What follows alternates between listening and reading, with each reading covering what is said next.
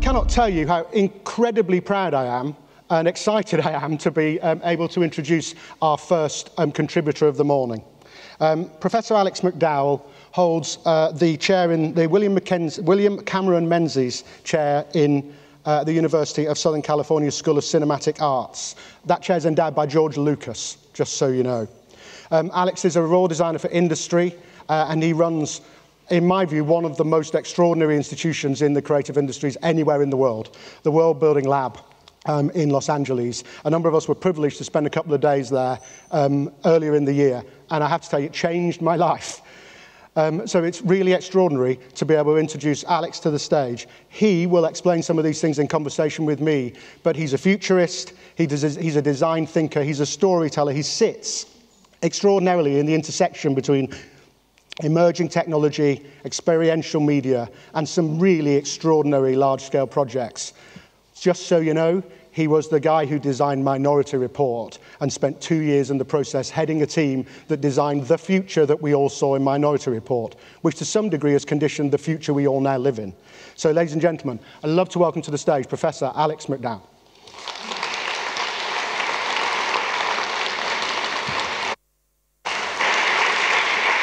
Hey Alex, how are you? Good, good. It's really not fair to ask a pseudo-American with an English accent to go on first with his jet lag. But with your jet lag. So you are a Brit, aren't you? We should start there. Yeah. But you're based in LA. Shall we start talking about world building as an idea in the World Building Institute? We've got some slides that Alex may or may not refer to. I probably will a bit, I think, while we talk about this. But one of the reasons, apart from it's always a privilege to be anywhere near a stage you're on, for bringing you here, was to help us think about ways of thinking about the future. When you're conceiving of your work, when you're inventing your ideas, when you're framing possibility, I personally am a great believer that speculative fiction and world building actually helps us understand the present much more than many. It is not really about the future. So what's world building then, and how does it sit in the framework for thinking about the future? Yeah, I think world building emerged out of me sort of falling off a series of cliffs through my career. Right. Driven really by the fact that I'm sort of intensely curious and easily bored. So I've moved forward, and after 30 years of film, actually Minority Report was the turning point. Really? Where I was forced to design a world because there was no script. So there was literally no script. So it's sort of based on a Philip K. Dick story, but there was nothing when you started. There was nothing, yeah. Wow. That's not strictly true. There was a half-page synopsis that Stephen had written. Okay.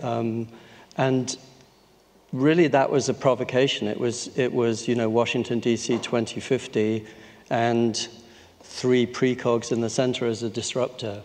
And the whole world really emerged from that provocation at the beginning. Wow. And so the method for building the world then, how do you go about that? You sit in a room, put a towel over your head and write it with a pencil? I mean, what was the process?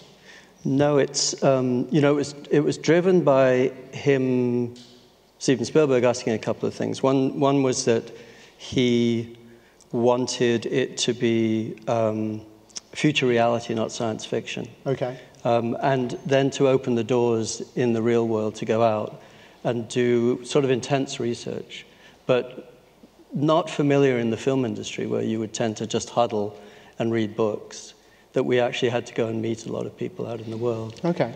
So if I think back and I remember autonomous vehicles, I think I encountered as a concept for the first time in that movie, and personalised advertising, ads following Tom Cruise up an escalator, those sorts of things. How did that, who was talking about those things back in the day when you were thinking about that world? Well, we were talking to architects, right. Greg Lynn and Frank Geary, for example, who were sort of at the front edge of architecture. In fact, we had to hire an architect into the art department because there was nobody in the film industry, in the art departments, who had the capability of designing buildings for the future, because they were basically drawing on a drawing board. So do they have to work? They have to be true, these buildings? They have to be conceived of as a natural progression from the present, I would say. Okay. And I think there's a big part of that, the architectural, which is you don't expect things to change dramatically. You know, we're still living in buildings that are 300, 400, 500 years old. Yep. But we have to have a sort of presence of new buildings. So architecture was one piece. But we also went out into MIT Media Lab. We went to Apple Labs. We went to DARPA, the military defense laboratories. And we had this access. It was a fantastic opportunity. Right. And our job was really to just ask questions. And those questions gave us clues. You know, we saw the first kind of 2-inch square of molecules of ink that could be magnetically or negatively attracted to the surface, which was essentially the basis of the Kindle. Right. But it was flexible, and we could imagine that that would become a surface. We saw sort of early Amazon, where it was, if you like this, you'll like that, and we posited that that was going to be the future of targeted advertising. Right. So we had all of these clues. The vertical car, the maglev car, came from just architects telling us that the height of buildings is constrained by the number of elevators that they can contain. Oh. So that kind of triggered a whole conversation between us, which was how might you increase the number of elevators to get this very tall city? Right. And what if they were on the outside of the building, and what if they could move intelligently around the building to where they were required, and also what if they were furniture? And the other piece was, how did Tom Cruise get to work in the morning? And so those two combined became an autonomous vehicle right. In year 2000. And so we've been sort of lauded in a way with the idea that Minority Report predicted the future in all of these ways. There's like 16 million hits on the web if you look that up. Yeah. But it was really not that we were really not being so clever. We were just listening carefully. And I think that's the fundamental part of research for us. Is listening. And Yeah. did you conceive of it as world building to begin with? I think we need a clicker on stage, please, team. Did you conceive of it as world building as an idea? Did you think of it as that? Oh, I'm sorry. Oh, laptop problem. Excuse us, laptop unlocking in process. Now, can you all see my code? I was sort of imagining you would look at it and it would automatically know your face. Was that just me? Yeah, if only. Yeah. Did you think of it as a paradigm of world building at that point? Had that become a notion that you were building a world? No, I think we only really kind of took stock of that when the film came out. Right. 2 years later, we went, hold on. We've done this a has thing. flipped the model, yeah. Right. And that's then led you to the world building sort of frame of reference almost. Yeah. Which is, I think, so you've got some slides I think we could talk through about how that works for people who aren't familiar with the kind of methodology and the way of thinking. Is that a good thing for us to do? A quick do a little kind quick of overview of that. That'd be helpful. Okay, so it's coming up behind, but not on our monitors, this, I think. But yeah, world building, the process really was us kind of taking stock, as I say, and reflecting back on how we had done it. Right. And then I was being asked to talk about it for a conference in Finland, and I was like, what am I going to talk about? And on the plane, I sketched out this kind of diagram of the nonlinear process that I think had come directly out of the questions we were asking, that we couldn't really do a linear process in a script-based way because there was no script. Right. We had to think about a holistic world. And that turned into... Have we got this? It's up here. It's up here, but we can't see it. But it's not up there. Okay. They're working. So that turned into the idea of building a world. You and I, we talked about this a couple of times before, but that way of thinking feels quite theatrical to me. It feels, and that's obviously where I'm from, so sort of to me, in a way, everything is a nail. If you give me a theatrical hammer, I'll hit it. It feels like a rehearsal room. It feels like a kind of iterative process under which you build a piece of work that is more traditionally done in theatre that way. It's not really done in movies and TV in the same way. A little bit? I think that what we discovered over, maybe in the first 7 years as we were kind of asking these questions, is that design transcends the silos, and that it's one of those, as somebody who's at least a designer in this through line of falling off cliffs, although Malcolm Garrett will attest to the fact that I was a lousy designer at the beginning of my career. I lost my thread. It's Malcolm's fault. It probably is. Yeah. Many things are. Yes, it's a design process. Right. So it's a design process, and I've been lucky to just be involved in a tiny bit of theatre, but it really opened my eyes to the fact that it is, you know, the way it evolves, the way it comes together through kind of an intuitive relationship between the major creators, kind of a jazz ensemble. It does resemble the front end of film as well. The kind of writing and designing end? Well, I think in the design space, I mean, there's an argument in a way about where writing comes, that I would still say that the script should at least be parallel to design or even after. Right. But you are in that completely improvisational space at the beginning of a film. There's nothing that a script tells the designer, really, other than what you're framing. You know, what are you going to be wrapping around the narrative and the actors? Right. But other than that, you really start from scratch. So, in that process, then, the kind of the way you set out, the way you start the journey is really crucial. How you frame the question, how you frame where you're going to begin, because you don't know where you're going to end up, obviously, but how you set out feels very essential. Yeah. So you described that in Minority Report. So while we're dealing with the joy of HDMI cables or whatever's happening over there, in other worlds, because there have been many projects and you're still doing lots of them, really fascinating ones. How do you frame the essay question? How do you frame what the objectives are and what the parameters of the question are? Well, I think it's a combination. I think that one listens carefully to the brief, you know, and then one rejects it completely. Correct. And starts to arrogantly sort of replace it with so you take the hint of it, but I think that it is our job as creative folks to challenge from the beginning, to create provocations, essentially. Our central provocation in world building is what if and why not. Right. So I think that's a challenge of any brief that comes in. But nevertheless, I think a brief is a seed, and you begin in this kind of low resolution, iterative process. And then as you increase resolution, so the narrative comes together. Right. I think that's the ideal. So you move from iteration to prototyping. Yep.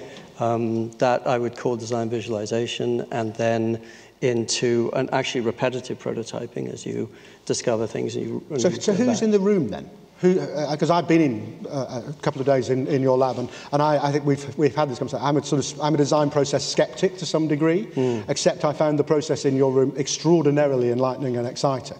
So how do you curate? I'm going to try and avoid the word curate because it's overused, but how do you cast the room? How do you ensure that there are so many points of view but not too many? How do you get the shared vocabulary to work in the room? Because these are hard things to do, aren't they? They are. I think that, though, I don't think there can be too many people in the room. There can't be too many. Okay. Yeah. And if you do need to cast who they are in a way, because you're trying to gather knowledge. You're trying to become informed. You know, we start every project as the most ignorant people in the room, and so we have a lot to learn. And in order to learn what we need to create a holistic world, which is an essential part of this nonlinear process, the world we create interrogates itself in a way. There are millions of questions you have to ask. And in order to start filling that out, you need a range of experts. So they don't all have to be in the room at the same time. And I think there is a core design team that sets up the kind of basic research that allows you to understand what questions to ask. But then you have to gather people to that. And so, I mean, that's both extraordinarily confident and really humble at the same time. You have to know you can lead, and you have to know you can shape, but you've also got to be willing to sit back and absorb and not try and control. And that's a very, very difficult thing to do, surely. Well, I think that one of the things that we have found about world building, and it doesn't seem to have yet reached a sort of edge, is that when you start off asking questions and you do listen carefully, Whatever your intention was at the beginning, we've never yet, I think I've built about 70 worlds in the frame that we've been working. We've never yet had a world that turned out the way we intended, or anticipated, let's say. Because I think you don't, I mean, one of the problems I have now with clients when we're being paid to do commercial work is that we say, no, we can't tell you what you're going to get at the end. Yeah. And that's difficult to to get the client to gather to. But we've been able to do it by doing these kind of early prototypes and let them understand. But that's a big part of world building, is that the listening carefully is about the knowledge you need.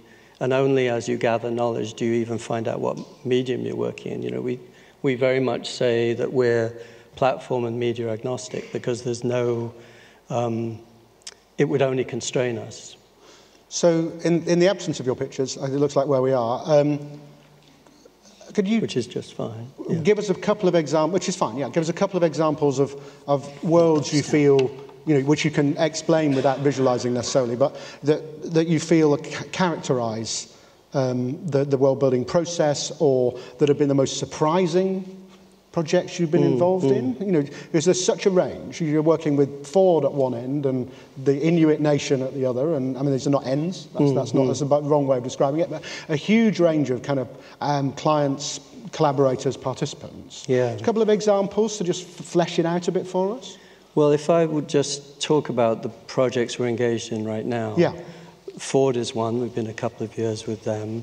We're working with 2 indigenous tribes, or rather a whole number of tribes in Alaska, really, actually, for the whole tribal system. Okay. Their question was, how can their youth start looking towards the future? And the future's a huge part of what we're being asked to do now. We're working with the American Society of Engineers, civil engineers, right. Conceiving right now of 5 cities that are imagined 25 years out and 50 years out. We're working with the Alaska education system, so looking at the whole of higher education in Alaska, working directly with the president, who has a vision that he wants to express over the next 20 years. So how did that come about? What's the question you get asked? He was, I mean, it's kind of incestuous in that we don't go out and pitch work, really. We get sort of recommended by one to the other. And so in that case, the tribe, the Cook Inlet Tribal Council, invited the president, Jim Johnson, to one of our workshops. Right. And then as he saw that we were looking into the future, he said, what about looking into our future? So it was kind of that simple. But then we had to listen carefully to his vision, which is very, very well thought out, but involves a complete shift, because Alaska is actually very disadvantaged. There's a huge problem of getting high school students to move into higher education. Right. And so we did this, we are still doing, and we're right in the middle of it, looking at how there's a cyclical connectivity that doesn't really exist now from K-12 up through higher education, that train teachers that go back into K-12, but are being driven by the future of work. So the kind of industries that we do not yet know are going to evolve. We have to imagine that in 20 years they're going to have an enormous influence over what's being taught. And so we imagine completely new programs.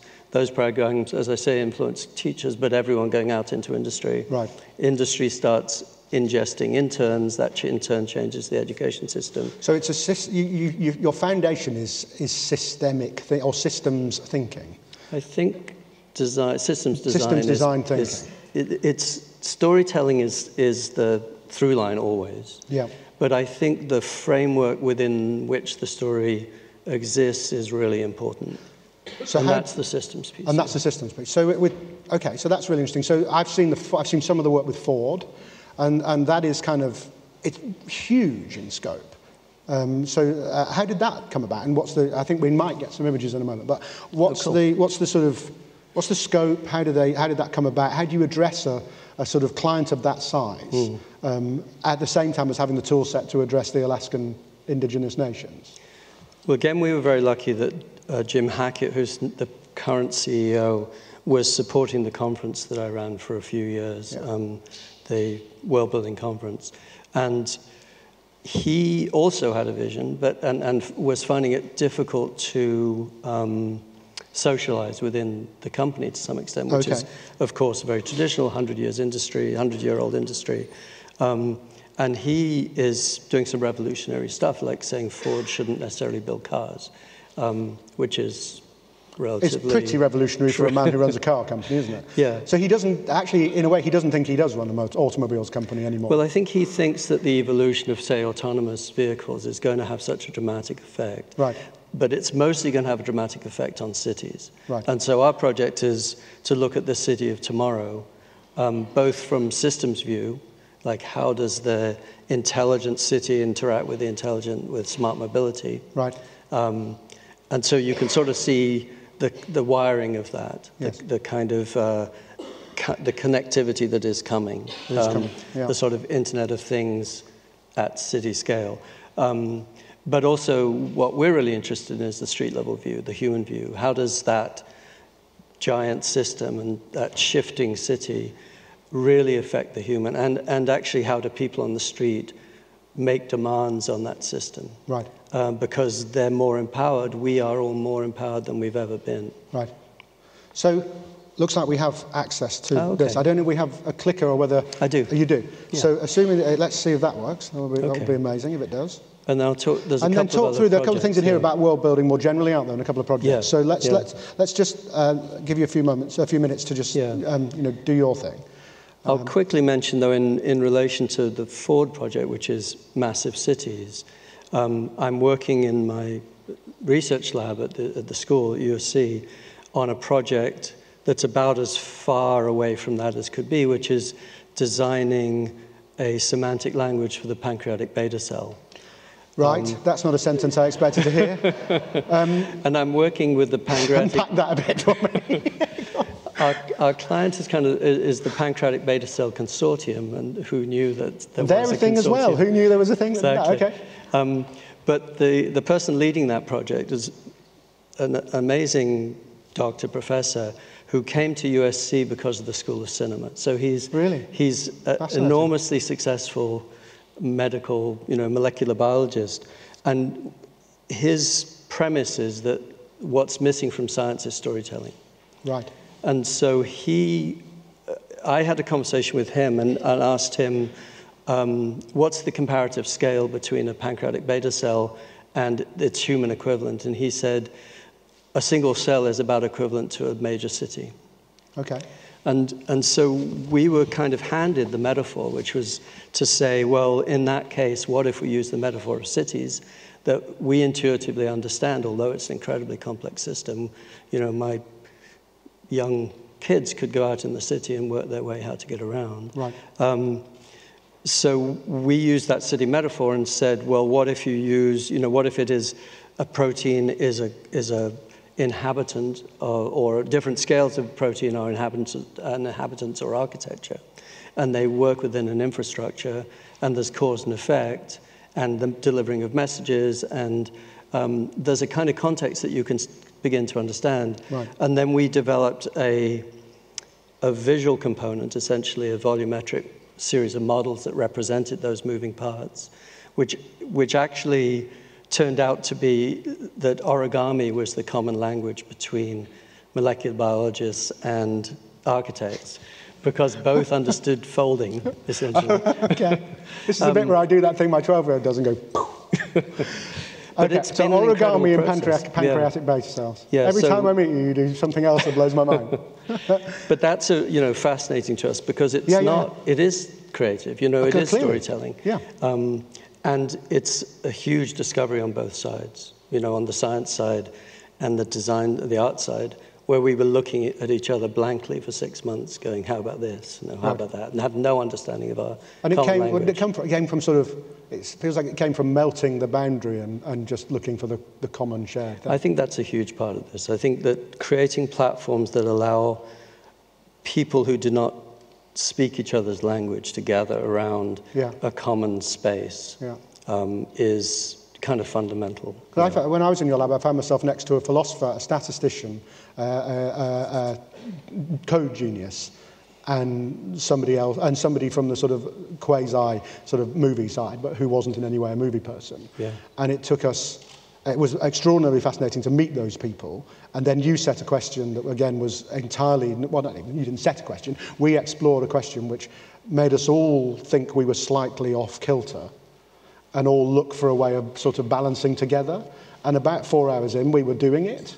Yeah. And I thought that was an extraordinary thing to be able to pull off with this range of people, many of whom were were experienced or expert in their areas. Yeah. And so melting the sort of shell of expertise, the sort of shell of, not lack of collaboration, but the difficulty of being open is something that the way you all went about it was really phenomenally successful at for me. And I think it came from the thinking. I don't know if it's worth looking at the model to some extent, how you think about it, this sort of reflexive systems way you think, which I think was fascinating. This diagram I've seen before. And is it visible from up there? Yes, it is. Yeah. I mean, I can skim through this. This is a very stupid, simplified version of storytelling, but I think it speaks to the point, which is that storytelling was initially designed to make sense of the world around us. It evolved because there was a need to explain the unexplainable. Those things in the shadows, that silver disc crossing the sky that turns into a princess in a chariot, and the metaphors that evolved from that were fundamentally survival systems. So first of all, they were the product of a collective knowledge, a collective gathering of knowledge to make sense of the world, and then formed a language and a system to be able to pass that knowledge down through generations, where it was added to and it was cumulative and evolutionary. And that was a fantastic sort of oral tradition, which still exists in many indigenous tribes, but completely got lost in the West when Gutenberg slammed the printing press down in front of us, and everything became author-driven, essentially. So we've suffered, to some extent, 600 years of waiting to be told, sitting in the audience with a proscenium relationship to the creator or to the author. And, in this diagram, you kind of go through the artist, the author, the designer, the auteur, the director, the architect. All of those are people who've been put in a position of expertise, the sort of top of the pyramid. And what was really interesting for us is the first project I was given, having come into USC as this kind of notion of a world builder, was Intel coming in and asking us in a research space to challenge their chips, to build something that was going to fundamentally shift their thinking around the next evolution of the chip, of computation. And so we had come into the 2012 relatively early investigation around the mixed reality tools. Sure. And stepping inside VR immediately required us to think different about storytelling. Right. And it was really clear that Sleep No More was a much better analogy. Theater was a much better analogy or a much better framework for storytelling within the world-building space for mixed reality than cinema or TV or any of the linear screen-based media. And so we're still looking really for ways to evolve the kind of storytelling that can and should exist in a holistic world space, in a spherical world, which is essentially what VR is. Yeah. We look at jazz, for example, where there is no single author, where it's completely intuitive, instinctive, evolutionary. That's much closer to the process. And so world building really got honed into a multiply influenced, multi-storyteller space, which to my mind kind of takes the circle back to tribal. That we've moved and we are now in the evolution of tribal storytelling, and it's not even an evolution because it's really looking back at the the history to global narrative and to tribal storytelling again. Right. And I think world building becomes this space.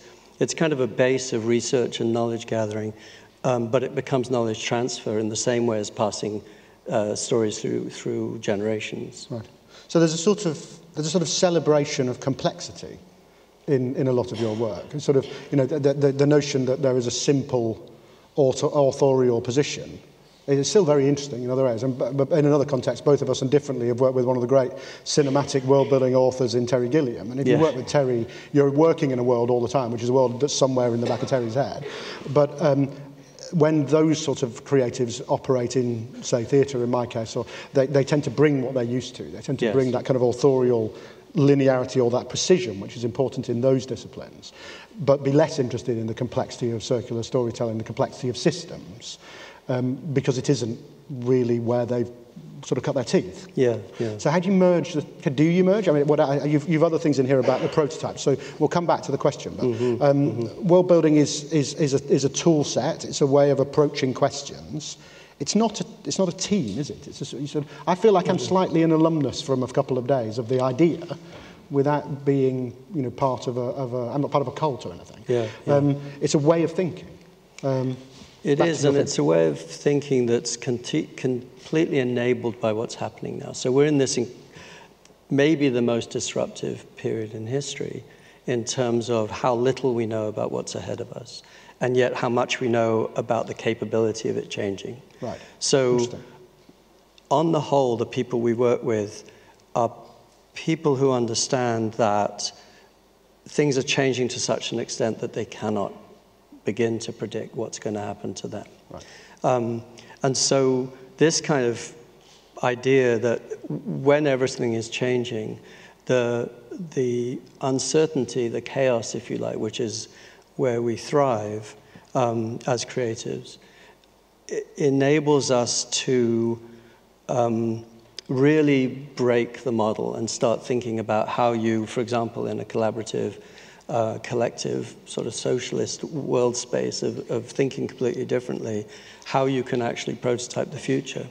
Whether it's 10, 15, 20, 50 years out, there is a kind of natural evolution of thinking when it's completely embedded in present reality or history. We're dealing with an arc of time.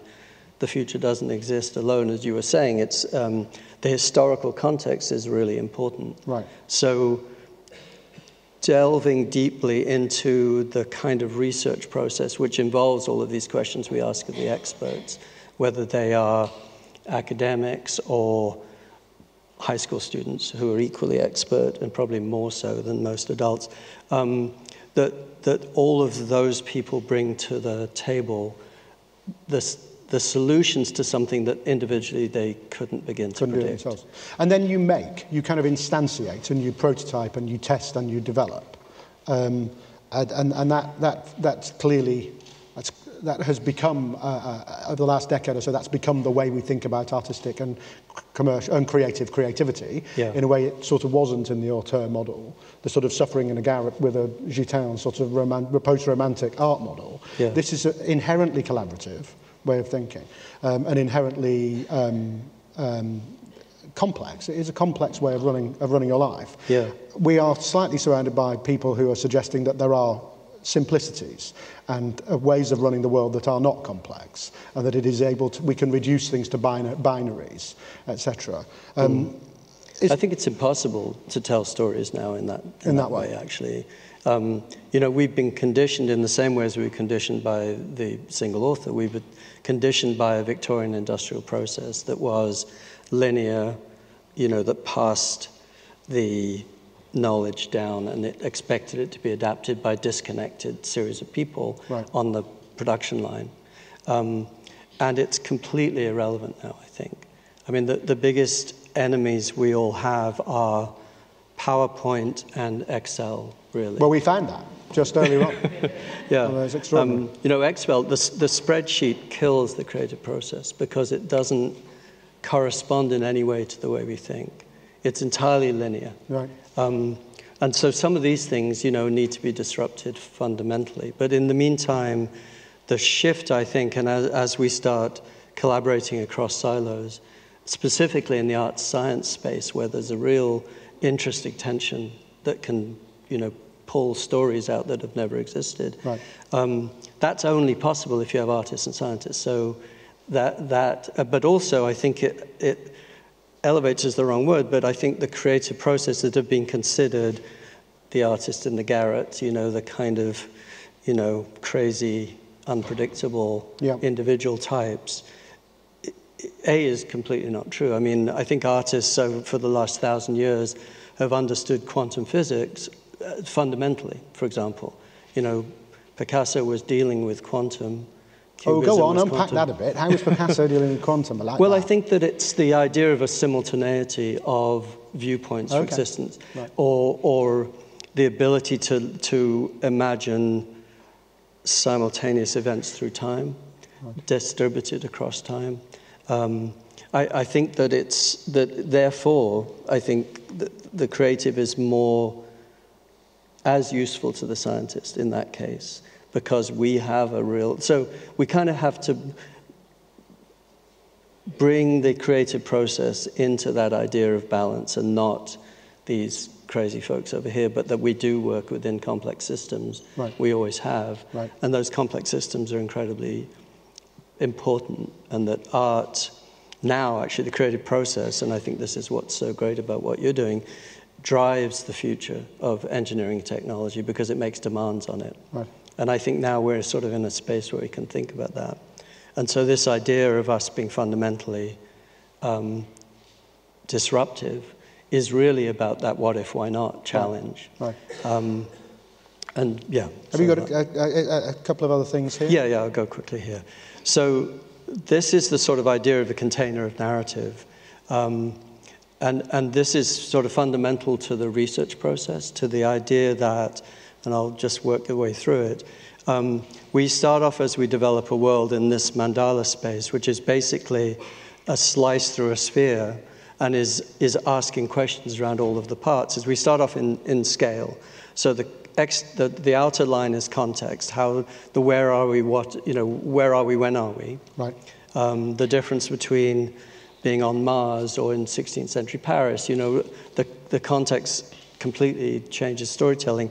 And then we move through the metaphors of the city, the neighborhood, the street corner, the group or the family, all the way through to the individuals. So this is, this is a blank screen. Hang on. That's interesting. Oh, here we go. So we occupy this space with these kind of high-level ecologies, and each of these is necessary to storytelling. It always has been, really. But how do you understand the world in terms of what energies does it need to receive? How is it governed? What is its infrastructure? How does it evolve culturally? And as you move through to the center of the space where the individual resides, in terms of scale, you have contextualized the narrative around that one or many individuals. Mm-hmm. And then you push them back out into the world, and they start demanding their own questions. So these can be meta characters, but you have to solve the framework of the world around them. I see. And so the storytelling, the high level of those ecologies doesn't change very much. Those questions are fundamental and high level. But as the character moves back through all of these tiny, illegible black and white words, adapt completely to the kind of story that's being told. Yeah. I don't know if that makes sense. Yeah, it does. Absolutely makes sense. So it's a map of competencies, capabilities, challenges. It's a way of describing the entire landscape, and then your kind of lenses are on the side. Lenses will be familiar to many of us from sort of game design theory as much as anything else, and broader user-centric design theory. But this brings lenses into a sort of very holistic context, which I think is unusual. I don't think I've seen it apart from in your work. I haven't seen it represented in this way. That may be that I haven't seen it. Who do you look to challenge you? Because, I mean, you spend a great amount of time doing wonderfully exciting and challenging projects, but, what do you read? Who do you meet? where do you find your inspiration and challenge? Because we've 4 or 5 minutes to go. And I want to know more about sort of where you get your fuel from. Well, I think because we start ignorant, it's actually everybody. You know, when we do this project that we've been running called the Street Corner, where we're trying to find the microcosm of the city, then we gather people and ask them, you know, what is their memory of a street corner, for example. And each of the people in the room are the world's leading expert on their own street corner. And they're always surprising. You know, every person that comes to the table is delivering information that we don't necessarily know, and certainly the others around the table don't know. And so you're constantly getting this idea of surprising one another, provoking one another. And that, in turn, I mean, that's why I think the multiple author, the holistic world combined with any number of authors, is so powerful. If you take that, first of all, the ingestion of knowledge and the research and development base, right. And then as you move it out into the world, the demands it makes on your knowledge is provocative and evolutionary, and it really does solve problems. And the center of that is fiction. So this is the other tricky thing when we deal with commercial clients, is saying, actually, fiction is the way we're going to move all of this forward. But it's not futurism, and it's not following trends or scenario building so much. It's really saying, where would you like to be? On what horizon would you like to see yourselves? And then often moving towards an aspirational future, almost never dystopian.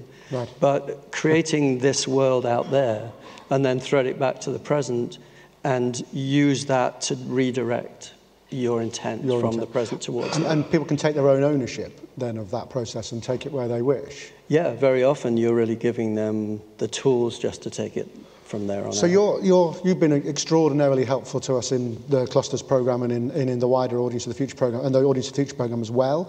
And you're specifically engaged with us in Future Screens NI. So you're just there's going to be a world building project as part of the Clusters programme. Is it going to come from Belfast? What's going to happen? Yeah, well, I can't help myself. You know, it just turns into some way or other. It always turns into world building. But yeah, the Ulster project is fascinating, and working with that team, with Paul, and you know, kind of dealing with incredibly sensitive and complicated issues, historical, present, and how to project into the future, and how do you create new relationships and new ways of people, not just in the creative process of gathering around and collaborating, but how does that become something that's infecting the next people who engage. The really important experts are the participants who you're, you know, or the people who inhabit the world that you're actually dealing with. So we're doing a project at school now at the USC looking at the future of Skid Row, which I don't know if is a known space, but probably the biggest concentration and the longest space of homelessness. So in the center of LA, you know, 20 minutes away from the middle class, kind of very wealthy USC, is impoverished homelessness to the extent that it falls way below the UN's bottom line for refugee camps. So how do you engage a community like that and ask them to think about a 15-year future is a very delicate process. Absolutely. And it involves, you know, trust, but the storytelling is inherently inside that relationship. So I could talk to you all day and learn in every sentence. So we've come to the end of our slot. You're staying around, I think, all day. So Alex staying around all day. It's wonderful to meet somebody who can stretch from a commercial activity with Ford about the future of cities to Skid Row and Northern Ireland and interesting projects where we're looking at social value and cultural value as well as in the commercial side. But it all sits on the way you think about it, doesn't it? It all sits on this set of tools. I think so. And this, in turn, is driven by every group of experts who comes to it. And that's the fundamental thing, is that it's really just this container, this shell that has context, is holistic, demands that one thinks about all of the aspects of the world, but only gets populated by the people who are deeply engaged in its outcome. Alex, you're always extraordinarily inspiring, and you're immensely generous with your time and your expertise. We're out of time, I'm afraid, but can we express our thanks for Professor Alex McDowell?